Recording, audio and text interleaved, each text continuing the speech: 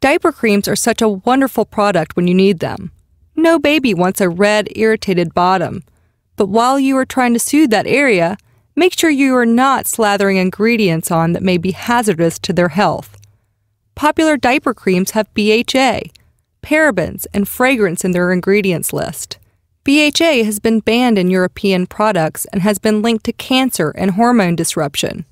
Parabens and synthetic fragrances, which are made with phthalates as we discussed in detail in the plastics chapter of the seminar, are also hormone disruptors. Nearly all of the common creams contain petroleum products, so diaper cream can be scary business if you are not careful.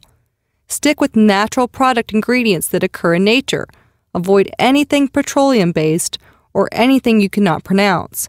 I understand that the safer creams are more expensive, so make sure you change diapers often. Give the baby time to air out during the day. Don't use it unless a baby's bottom is red, and just use a tiny amount, since that is all that is really needed.